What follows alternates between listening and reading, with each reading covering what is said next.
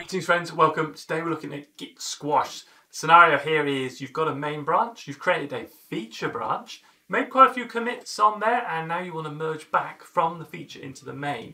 But you don't necessarily want to have all of these commits showing up on the history of main. You might have some comments that are just superfluous, like commit saying added typo fix or changed color here or repositioned. All you want to be able to pull back in potentially is to say added feature X. And that's where Git Squash can help us out. So before we jump in though, if you find yourself enjoying the video, feel free to click that subscribe below. You'll get updates for future videos. Okay, so the scenario I've got over here then is I've just created one file and we did a commit on that main file. And then we created a feature branch, and then we did these three commits here. We added item 2, added item 3, and added item 4. Now, so these are all on the feature branch. We want to pull them back into the main branch, but we don't want added item 2, 3, and 4. We just want to say added feature X, say. So how would we go about that? Well, let's get back onto the main branch. Look at the log here again. What it says.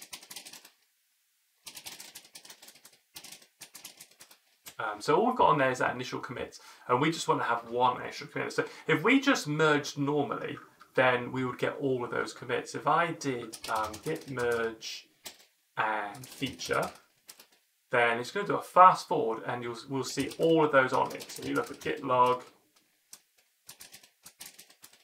Then in that scenario, we've got more than we might potentially want on the history here.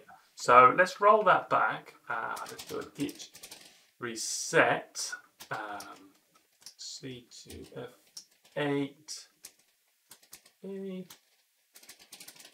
Get back to where we were. So if I look again now, okay, we're back to that initial commit. So to pull it in and only have one commit, we can use squash. So we can do git merge feature dash squash. And when we do that, yeah, so it will say, notice it will say not updating head.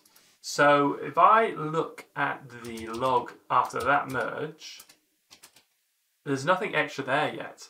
But if I do a git status, we can see our file has been modified. So what we're going to be able to do is do a commit on the merge from the feature branch. So I can do git commit. We can say added feature X. And now, when I look at the log, we'll see our single added feature X in the history there, rather than all the commits that might have been made on that branch. So that is Git Squash in a nutshell there. Hope you enjoyed that. If you liked it, give me a thumbs up, thumbs down. If not, thanks for watching though. Catch you next time. Bye.